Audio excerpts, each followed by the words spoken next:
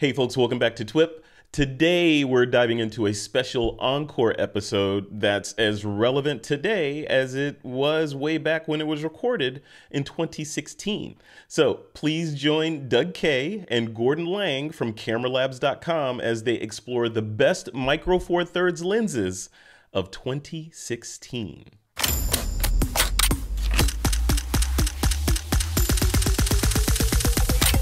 This is TWiP. Up next on the TWiP network, Gordon Laing and I start 2016 with a review of the entire field of Micro Four Thirds lenses on All About the Gear.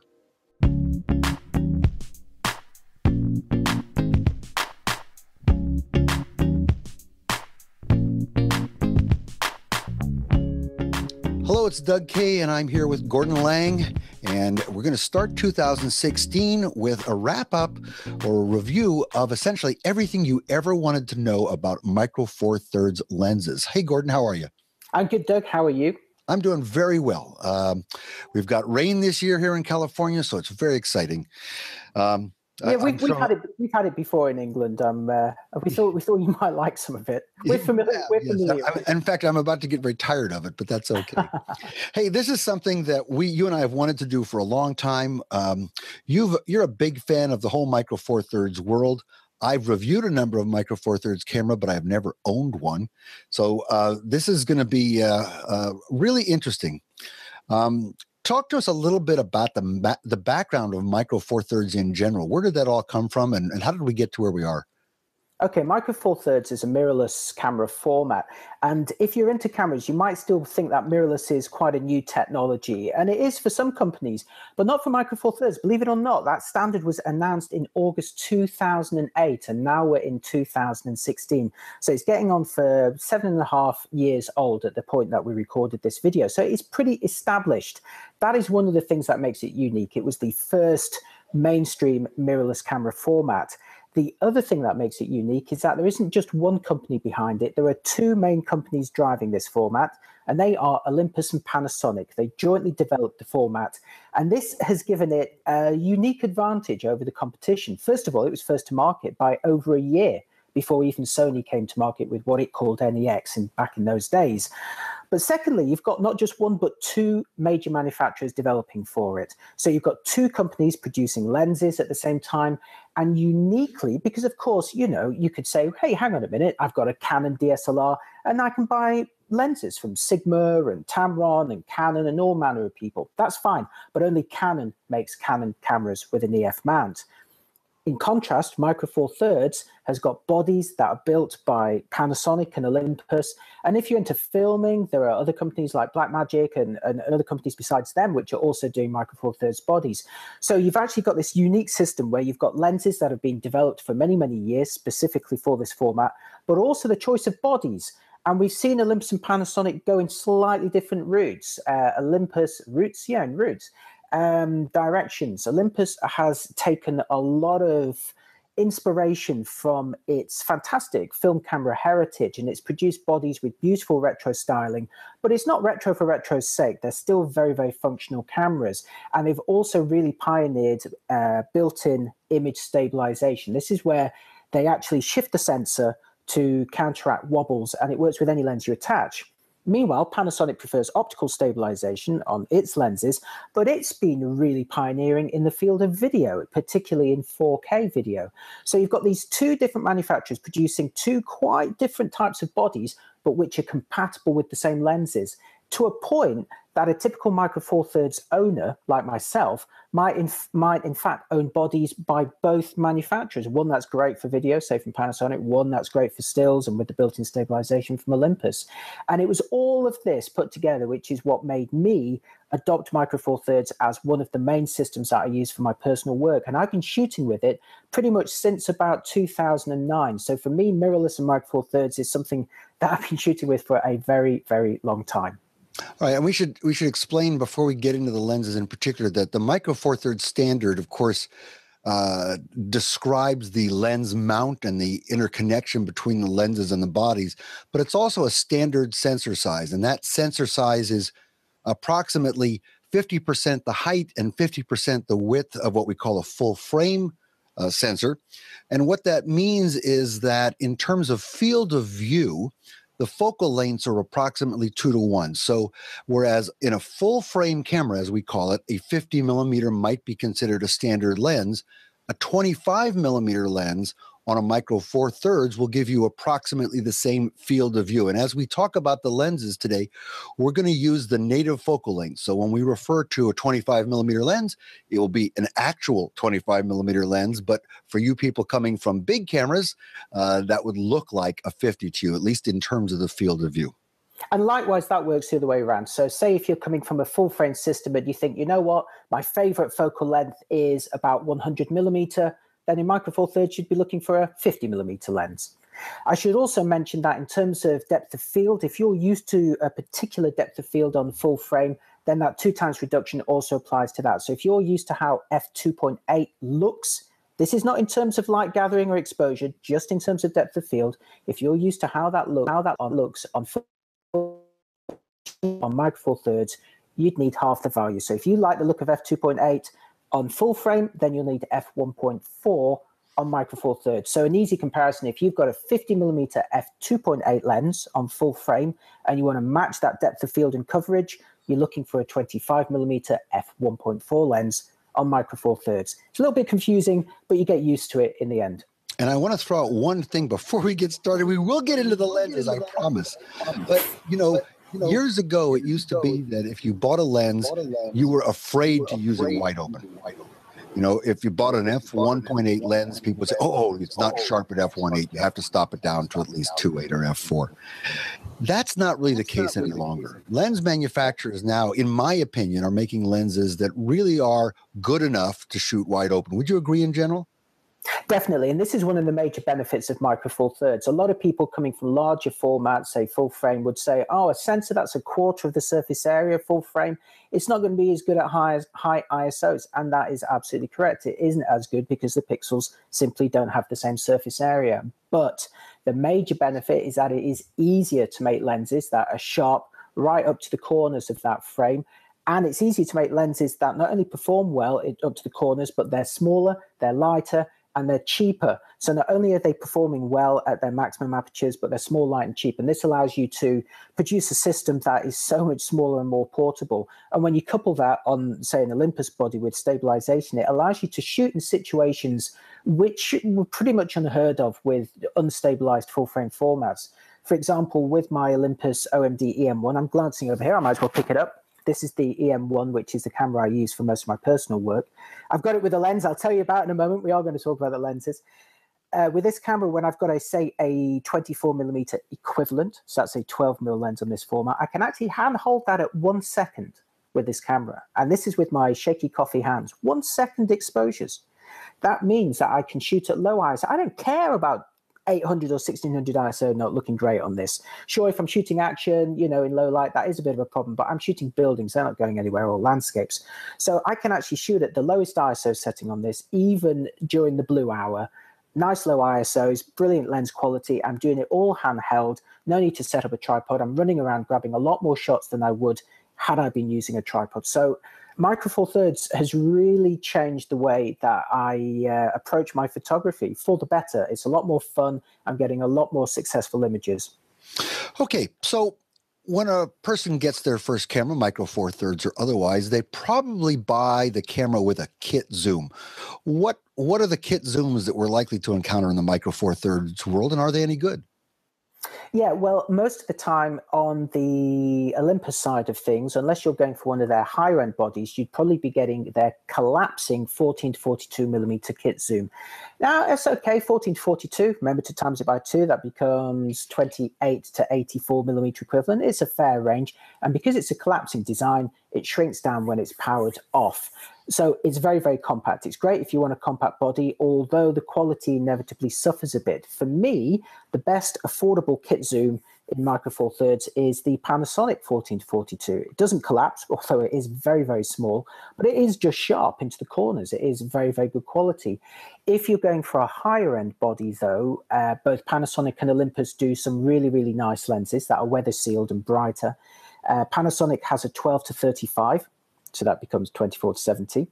And Olympus has a 12 to 40. So that becomes 24 to 80, reaches that little bit further. Both of those are f2.8, constant focal ratio throughout their range.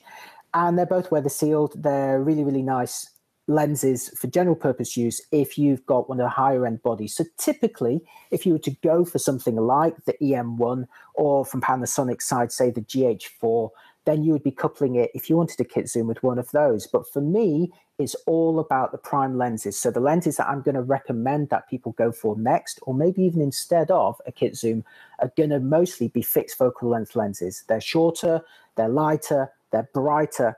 And in terms of micro four thirds, as you know, with that depth of field not being quite as shallow as on full frame at the same F number values, really prime's the way to go if you want to have some control over depth of field. Okay, and I've got U.S. prices here, which I'll try and help people out with. To recap what Gordon just said, that Panasonic 14 to 42 costs $245 if you buy it by itself, not as a kit lens. So it's quite a bargain. The other two lenses that Gordon mentioned, the weather sealed ones, the Panasonic 12 to 35 comes in at about $750, and the Olympus 12 to 40 is about $800. So quite a bargain for the 14 to 42. And Gordon, would you suggest people buy cameras without kit lenses if they can't get them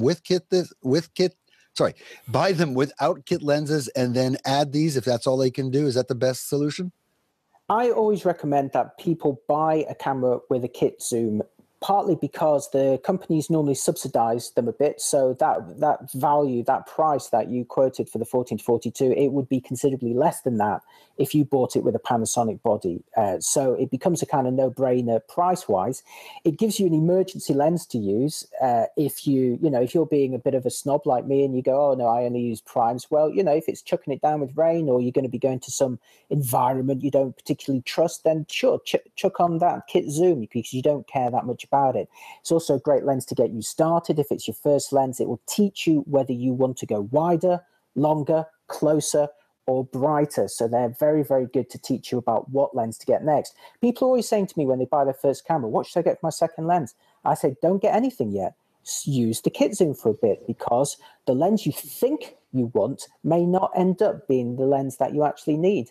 Most people gravitate towards getting a telephoto zoom as their second lens. But what happens if they get hooked on wide angle or micro photography or portrait photography and they want a shallower depth of field? Then the telephoto zoom may not be the ideal choice for them.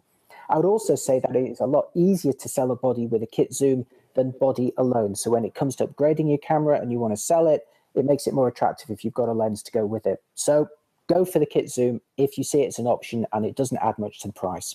Very good. Okay, we're going to start with the shorter focal lengths, the wider angle lenses, and work our way up to those long telephotos. Let's start with fisheyes, Gordon. What are your favorites in the fisheye department? Well, isn't it amazing that there is even a choice? This is one of the major benefits of the Micro Four Thirds system, is that not only are almost all focal lengths covered in this catalog, but they're covered with typically 2 or even 3 different choices at each popular focal length. And this is when a lot of rival mirrorless formats may only have one option at that focal length, or even none at all. So with starting at the fisheye, believe it or not, there are 3 fisheye choices for Micro Four Thirds. Panasonic came out with one very early on, an 8mm f3.5 with autofocus.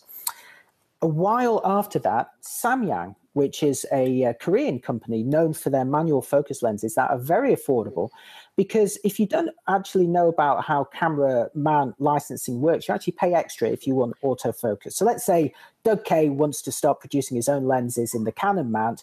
He's going to have to pay more if he wants them to be autofocus. But if they're only manual focus, he doesn't have to pay as big a license. And that is one of the reasons why Samyang lenses are manual focus, and that in turn means why they're also quite affordable, but they're very good quality. This is a lens that I bought myself. This is their 7.5mm fisheye. It's f3.5, so it's not particularly bright, but it's very, very affordable. Doug, what price have you got on this lens? The Samyang is about $270 US. Okay, the quality is pretty good. Even wide open, it doesn't soften that much in the corners, but if you stop it down, and it is a manual aperture ring you've got on this lens, stop it down just really to f4 or ideally f5.6, and it becomes very, very crisp. And look at the size of it. It is really very, very small. I can stick this on there on the camera, and it is brilliant in tight interiors like a cathedral, or if you're into filming action, like skateboarding and snowboarding, you can get really up close with it. And of course, like most mirrorless cameras, the Olympus Panasonic bodies have got focus peaking, so it's very easy to focus this thing too. However, it is not my premium choice. My premium choice is this. And this is quite a unique lens already. This is a much newer lens. It is the Olympus 8mm fisheye. You'll notice straight away it's about twice the height of the Samyang. And the reason for that is that this lens has an f1.8 focal ratio. It is the brightest fisheye around. Now, what this means is that even with the small micro four thirds sensor, if you get quite close to your subject, you can actually achieve a slightly blurred background with this. So there are shallow depth of field effects that you can achieve with it. But more importantly, it lets you shoot in such low light, especially when mounted on an Olympus body with built-in stabilization, particularly when you're doing things like filming video. Again, if you look at those skateboarding situations, I see so many people filming these around, say, places like San Francisco or where I live in Brighton. And typically they might have like a Canon 5D Mark III rig with one of Canon's many fisheye lenses. They're not stabilized, so you need to have quite a big stabilization rig to carry that. And of course, the whole thing becomes quite heavy and unwieldy. Alternatively, you could mount this Olympus 1.8 fisheye on one of the Olympus bodies with stabilization. It's much smaller, it's a stabilized rig, and because it's a bright lens, you're shooting at a low ISO for good quality, even in low light. So again, this whole idea that Micro Four Thirds with its smaller sensor has lower noise performance, or rather inferior noise performance, it all becomes null and void when you're shooting at low ISOs anyway, because you've got nice bright lenses.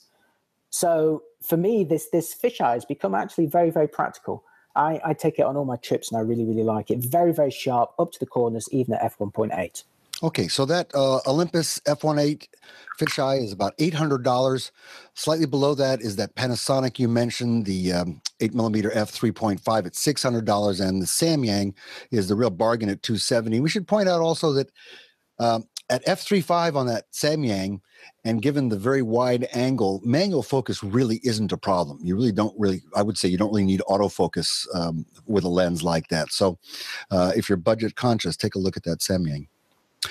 Okay, let's go to what we would call ultra-wide lenses. We're not fisheye. One of those, we're not that sort of strange fisheye look, but we're very wide angle. What do you like in that category?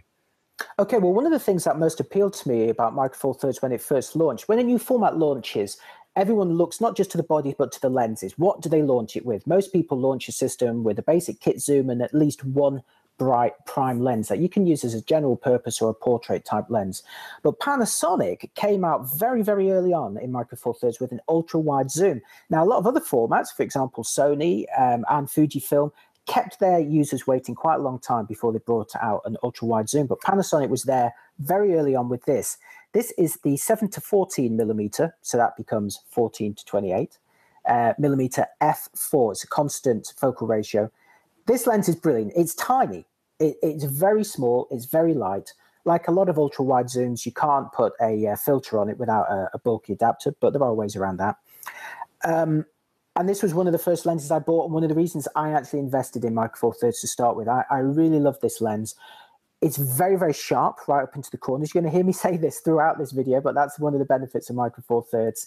Across its entire focal range, whether you're shooting at 7 or 14 millimeter, there is only one problem with this lens, which is that it suffers from some flare issues, which means if you're pointing it at very bright lights, then you may see some bluey purple artifacts, some little flare reflections.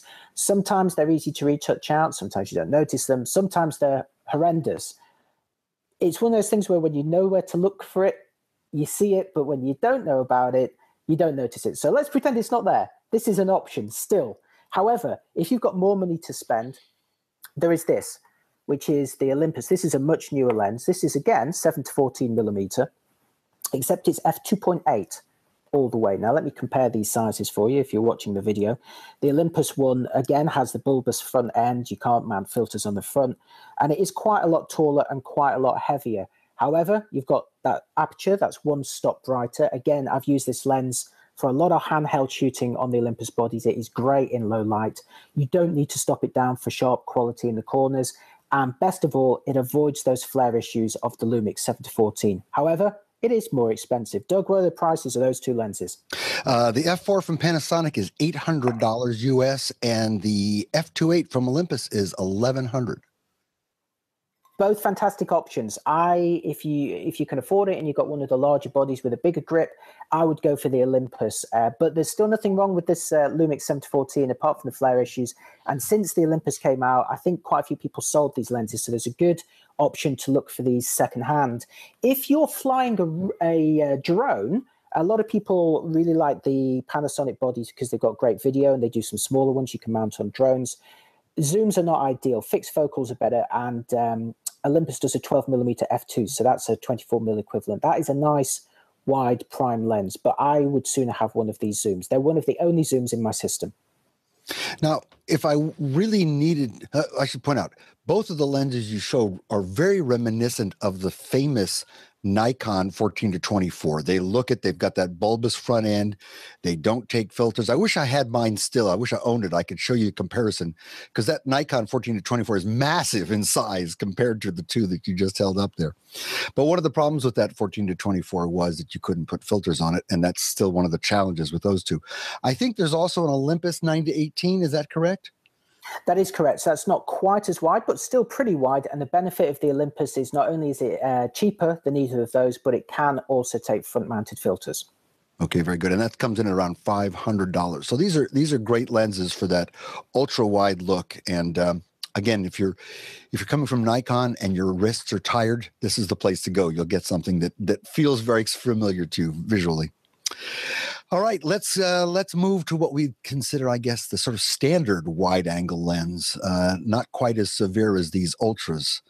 And there's so much choice. I mean, already, there were 3 ultra-wide zooms available. If you're on the Fujifilm system, there's only 1 ultra-wide zoom. Fortunately, it's very good. But in Micro Four Thirds, there are 3 to choose from. And when you go to the standard wide to standard coverage, the choice just explodes in this format. There are so many options. I'll bet you're going to make it easier by limiting the number of choices, by saving us the trouble of going through all the myriad of wide-angle lenses. What would you pick? Okay, well, the lens that I did actually pick, let me find it for you here. This is the one I use. This is the Olympus 17mm f1.8. 17 times 2 is 34, so it's close to that classic 35mm focal length. Again, very, very small. I should point out that some of these lenses I'm holding up are silver. Olympus typically does them in silver or black, so you can put them on there that you can match your body color if you want. And again, just to remind you, the Olympus lenses work on Panasonic bodies, the Panasonic lenses work on Olympus bodies. That's the beauty of them sharing the same standard. So the 17mm 1.8 is a great standard wide angle. I often leave this, if I'm only going out with one lens, this is often the one I'll use. However, Panasonic also has a really nice option with the 15mm f1.7. So that's slightly wider, 30mm equivalent. And for me, was slightly better quality as well. Now, I'm going to open a small can of worms for Doug here. The 15mm Lumix lens is the first lens we've mentioned that is branded to some extent by Leica. Yeah. I did a review of some of the early Leica branded lenses that Panasonic Lumix uses, and I came up with the phrase Lino, Leica in name only. Now, I had a lot of flack from that. The Panasonic people were very good, and they worked with me to understand the differences. The Lumix fans went ballistic. What we've got here is an engineering and marketing partnership between Panasonic and Leica. And in fact, Leica has a great deal of input on the design and manufacturing of the lenses. However, they're not made in Germany at the Leica factory. This is definitely a Panasonic product. So let's say it is Leica in name only, but there are real benefits, and these are some excellent lenses. The Olympus 17mm, $400. The Leica Lumix Panasonic 15mm, $600, a 50% premium. I've used that 15mm, and it is a gorgeous lens, I have to admit. Okay, so moving on to standard lenses. Again, lots of choice. So By standard, we mean roughly equivalent to the magnification of the human eye, which, as we know from the full frame world, is a 50 mil equivalent. So in Micro Four Thirds, it's 25 millimeter. And there are two main choices. Now, back in the day when the format first launched, Panasonic had a 20 millimeter f1.7, I think, lens. That was a pancake lens, very small. Nice lens. But shortly after that, there was another Leica Lumix collaboration, which was a 25 millimeter f1.4. And that is what I have here on my OMD EM1 with a nice Leica square lens hood. It's not the most effective lens hood, I should say, but it's effective in looking. Looks really good. It's very cool. I do like that.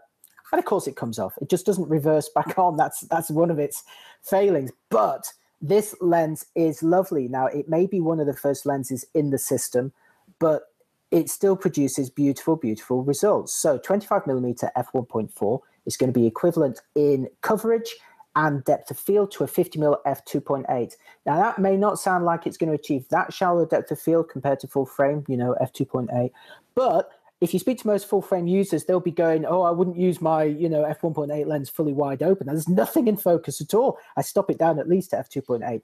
And at that point, you're getting beautiful results. I use this for all of my product photography, pretty much. So if you go to cameralabs.com and you see any of the photos of the cameras in my reviews with the nice blurry lights in the background next to the coffee cups and things like that, this is the system I'm using. The Leica Lumix 25mm 1.4 on the Olympus OMD EM1. Beautiful, beautiful combination. I also use this as a portrait lens. It focuses fairly closely. It's if you're happy to get reasonably close to your subject, say if they're kids or people who you know pretty well, because at that focal length, you do have to get quite close. It gives a more of a kind of intimate portrait scenario, and I really, really like it.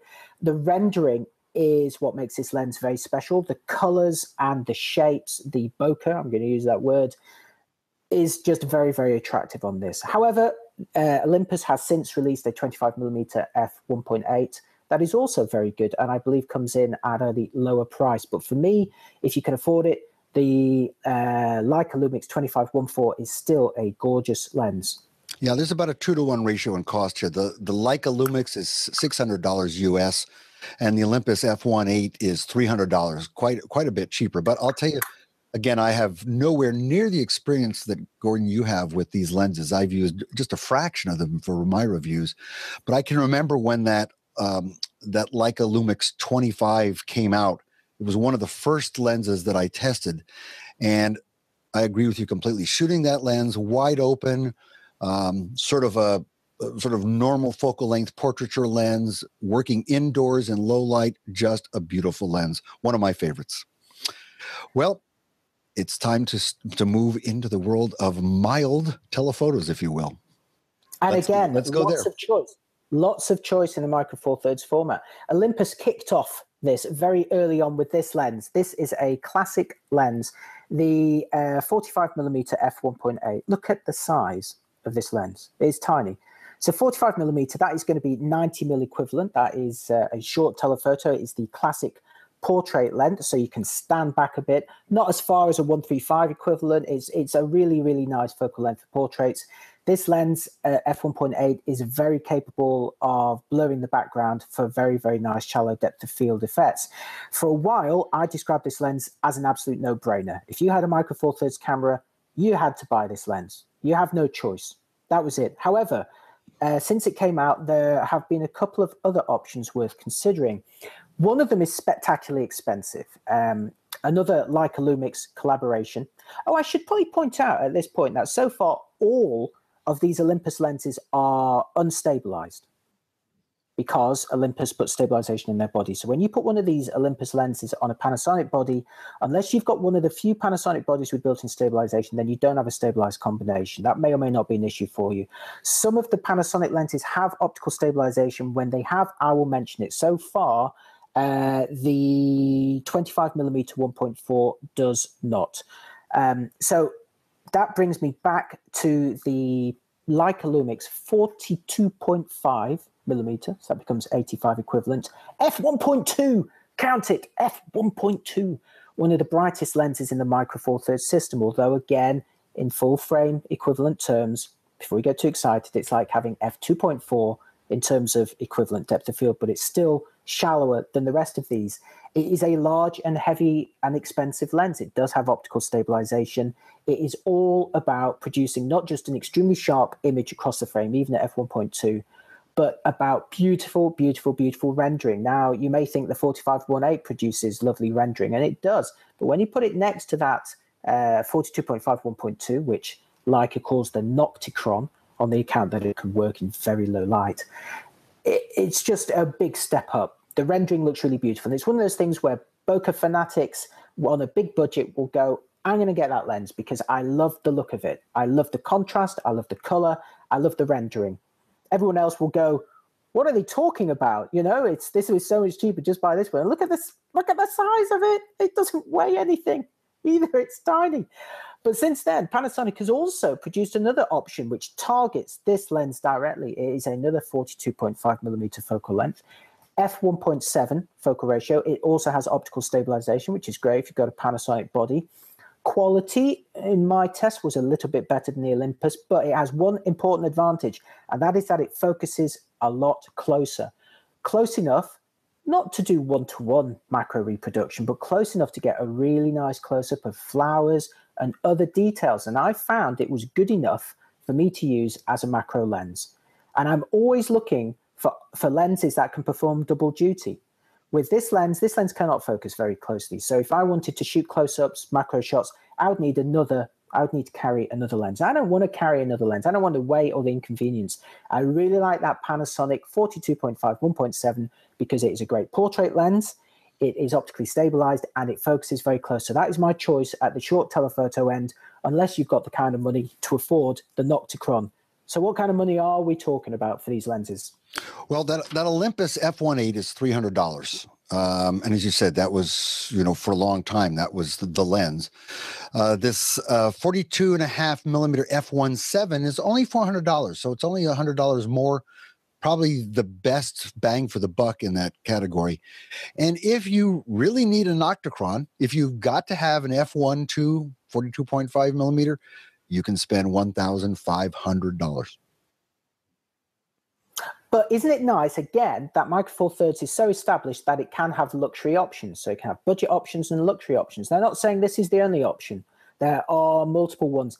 And going a little bit longer still is this lens, which is the Olympus 75 millimeter f1.8. So this is equivalent to 150 mil. So if you're using this as a portrait lens, you're going to be standing quite far away. However, in turn, it does produce a very, very shallow depth of field. You can use it just as a general telephoto. Again, it's very small. This is, one of the heavier and largest Micro Four Thirds lenses primes that are out there, but it's still small and light. I use this a lot for architecture, actually, from a distance, or for getting. I even use it for landscapes, But if you've got a subject who is willing to cooperate and pose for you, you can get some really nice portraits with this. And I know some portrait photographers who go, I could either buy the Nocticron and try and do it all with that, or I could get the Olympus 75 and one of the 45s or 42.5s, where, for the same money or even less. So speaking of money, how much is the 75 1.8? That's a $700 lens. Okay, so you could get this and the Lumix 42.5 1.7 and still have that combination for less than in the Nocticron. Yeah, very good. Very good. So let's take a little diversion. Let's go a little bit off track. You mentioned, for example, that I could use that Lumix 42.5 millimeter f1.7 if I wanted to get fairly close, but not true one-to-one macro. But suppose I really want to do serious macro photography with a Micro Four Thirds camera. What are my choices there? Well, if you want to be able to do one-to-one reproduction, which is, after all, the technical definition of a true macro lens, you have not one, not two, but three choices in the Micro Four Thirds format. Again, so many other formats will only give you one macro lens or two. There's three on Micro Four Thirds.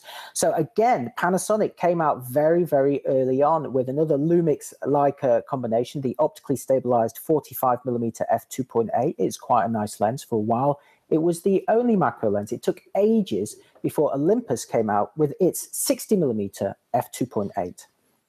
But then more recently, in fact, at the same time as the Lumix 42.5 1.7, Panasonic came out with another macro lens. It wasn't a Lumix Leica, it's just a Lumix lens, and it is a 30mm f2.8. So let's look at what these lenses have in common.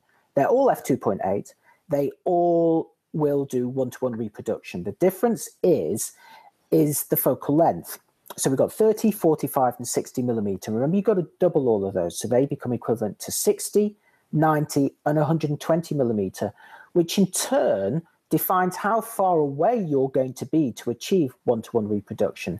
Now, with the 30mm, you've got to be pretty close to do that. So if you're photographing a poisonous bee, then you may feel more comfortable with the longer option of those three, with the 60mm. However, if you don't mind getting really, really close, obviously you also have to worry about shadows when you get close.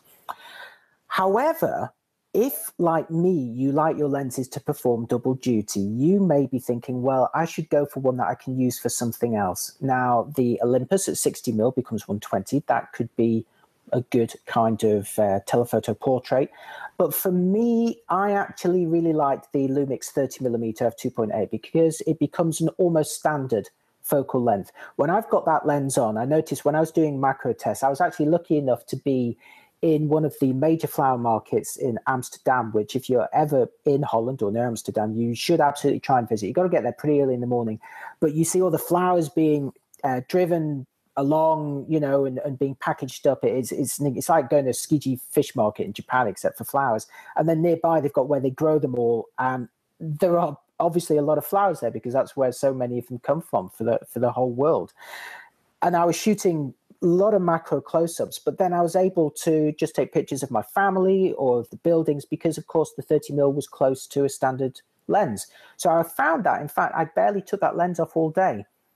So it became very, very flexible, and that, to me, made it more appealing. But, of course, it really is a specialist lens. It is, first and foremost, a macro lens. So choose which macro lens based on how far away you want to be from your subject to achieve one-to-one. So if you don't want to be too close, get the 60. If you don't mind getting close, get the 30. For me, the original Leica Lumix 45 is it's overpriced now, I feel, unless you can get a good deal on it. It's not, because it's now got competition at either end, that's not the compelling one. I'd go for the 30 2.8. Yeah, and that 45mm Leica is the highest. It's $550 US. The 60mm Olympus is only $400, and just below that Panasonic 30mm f2.8 comes in at $370. So relatively close in price, but I agree with you. It sounds like the 30mm Panasonic might be the most flexible. Okay, so Gordon, you already talked about the Olympus 75mm f1.8. That's a $700 lens. Starting to get up there into the longer focal lengths, but suppose I need to go longer than 75mm. What are my choices? Okay, so early on, there were quite a few telephoto zooms available in the format, but they're generally kind of budget options. For me, of those, the best one was the Panasonic Lumix 100 to 300mm f4 to 5.6. That is a kind of good budgetish telephoto option. Again, timesing it by 2, that's giving you 200 to 600mm reach, but it is quite slow. What sort of money are we talking about for that lens? That's $525 US. So that gives you a long reach at a kind of fairish price. But if you don't need anything quite as long as that, but you're after better quality and a brighter focal ratio, there are some more recent options that are really good. Now, earlier I mentioned a 12 to 35 and a 12 to 40 from Panasonic and Olympus, respectively, f2.8 lenses. Both companies do matching telephoto zooms for those. So in Panasonic's world, it's a 35 to 100 f2.8. And in Olympus's world, it's a 40mm to 150 2.8. So already you can see that those two Olympus lenses take you from 24mm equivalent to 300mm equivalent with a constant f2.8 focal ratio. And in fact, Olympus, going back to one of the first lenses, the 7-14 2.8, Olympus now has a pro-grade system where with 3 lenses, you can go from 14mm equivalent to 300mm equivalent with a constant f2.8 focal ratio and weather sealing throughout. So this is a very compelling proposition. And for me, although the Lumix telephoto zoom is smaller and lighter and may, depending on where you get it, may be cheaper, I just like having that extra reach on the Olympus. So for me, if you can afford it, the 40 to 150mm f2.8 from Olympus is a really nice telephoto zoom. Yeah, and again, the Panasonic 525, I think I mentioned that Olympus 40 to 150 f2.8 constant aperture, $1,300. So, more than double the price, but and not as long. A lot of my friends like to shoot birds and wildlife, and one of the problems I've had convincing people to go mirrorless is the lack of long focal lengths. People who want to shoot nature. And animals and birds at a distance. And here now, the Panasonic getting up there to 300 millimeter or 600 equivalent, even that Olympus 150 millimeter, 300 equivalent, we're getting, pretty long. They can really fit that bill. And there's some even longer lenses now. As we made this video, both Panasonic and Olympus announced some new longer lenses. Panasonic, and I think it's another Lumix Leica collaboration, that has a new 100 to 400 millimeter zoom coming out, and it's a premium option. It's not going to be cheap, but it's going to get very long. That's 800 millimeter equivalent at the long end. That gives you a lot of reach. Olympus also has a 300 millimeter f4 prime lens on its way. This is the longest prime lens available for Micro Four Thirds, and interestingly, it is the first Olympus Micro Four Thirds lens to have optical stabilization. And this is Olympus not admitting a fault with its system, but saying, look, the built-in stabilization is great in the bodies, but it's most effective at shorter focal lengths. There's only so far that sensor can shift inside the body. And as you are looking at longer and longer and longer lenses, those wobbles literally become more and more magnified. They require greater displacement to counteract them. This is one of the benefits of optical stabilization at longer focal lengths. You can optimize it for that higher power. And Olympus has decided that at 300 millimeter, it's okay. The stabilization isn't bad if you're using the built-in stabilization, but they could do it a lot better if they combine it with optical stabilization. So that lens has optical stabilization. It's going to give you 600 millimeter equivalent focal length. Again, in terms of depth of field, it's equivalent to f8. But in terms of exposure, and this applies throughout to everything that we've said today, the way the F number scale is designed is that f4 on one system is the same in terms of exposure as f4 on another system. So when Olympus described this as being equivalent to a 600 mil f4 lens, it is in terms of exposure. In terms of what exposure and ISO you need, it is the same as a 600 mil f4 full frame lens on a Canon or a Nikon. In terms of depth of field, though, it's equivalent to f8. But this is going to be a very popular lens with wildlife photographers.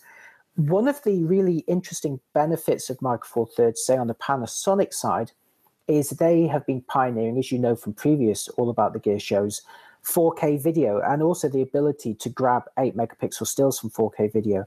So imagine a scenario where you've got that 300 mil f4 lens on a Panasonic body, and you're not taking pictures of birds on a distant tree, you're filming video of them. So you're filming video, the bird flies off or dives and grabs its prey if it's, that kind of bird. And you've captured all of that at 30 frames per second with 4K video, and you can extract 8 megapixel stills from that. So I think the combination, and I've seen people do this with adapted spotting scopes. So this lens is going to give them that ability to do that with autofocus as well. Not great continuous AF, unfortunately, on the system, but at least you could get that initial lock. So I think that's going to be a very popular lens for bird photographers, the 300 millimeter f4. I agree. And we should point out, you've said this, but I want to restate this, that the Panasonic 100 to 400 is an f4 to f6.3. But as you zoom in, it pretty rapidly is going to go towards that f6.3. So unless you're shooting at the shorter focal lengths, you've got a relatively slow lens there.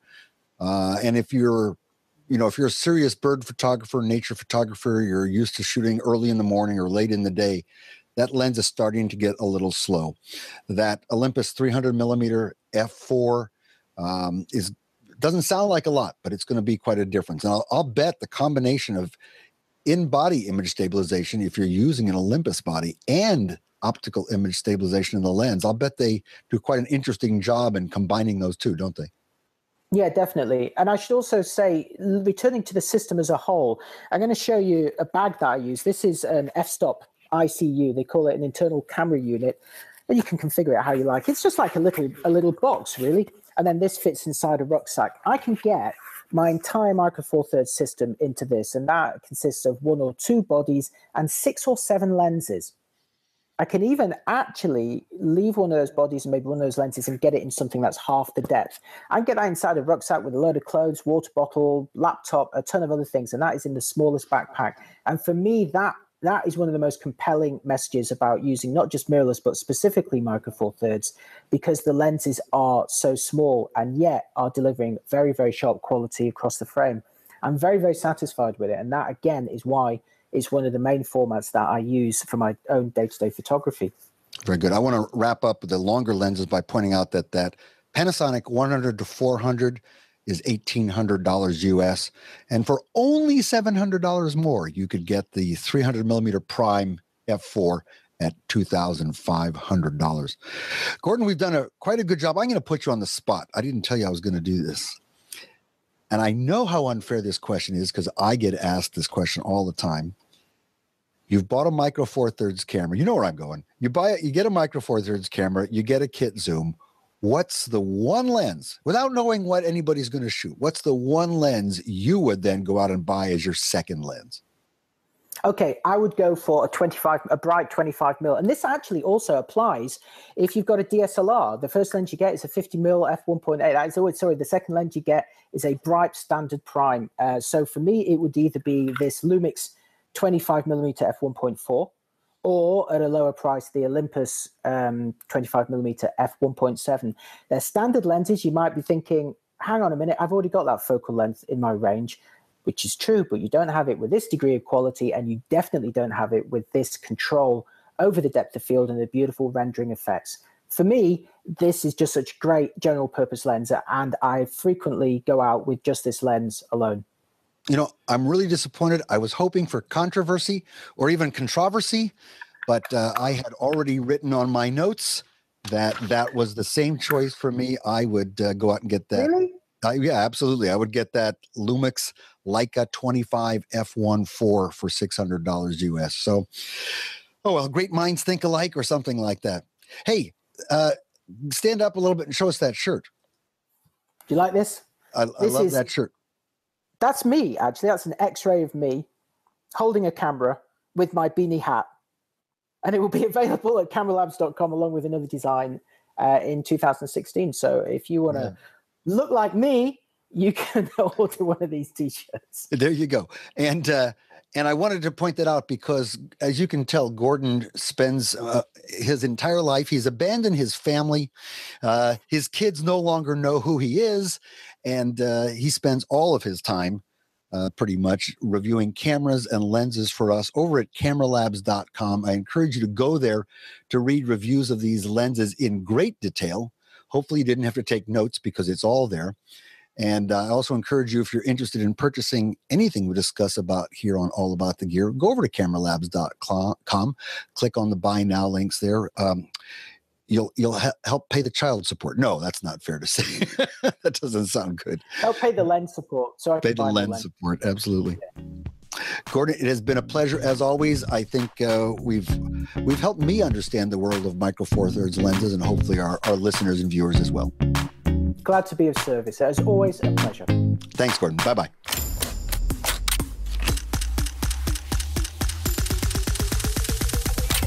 This is TWiP.